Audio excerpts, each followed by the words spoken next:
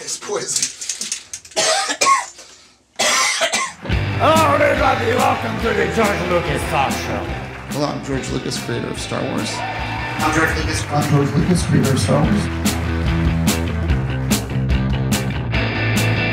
What is the George Lucas Talk Show? It is important. Fundamentally, it is a talk show that George Lucas hosts. So Connor plays George Lucas?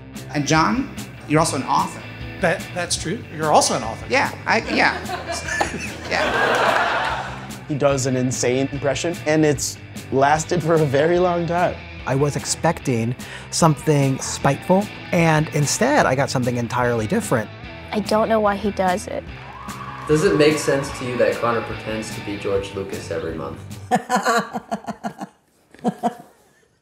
Everything that's funny to me about George Lucas has to do with success and failure. When I was in my 20s, all I wanted was to be successful in show business, and I couldn't make it happen. Who is Connor Ratliff?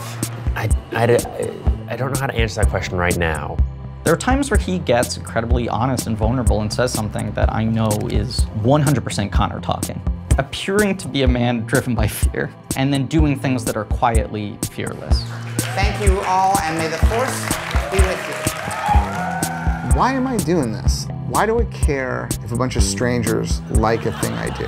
If I do a show and 10 people see it and they love it, is that as good as doing a show that 1 million people see?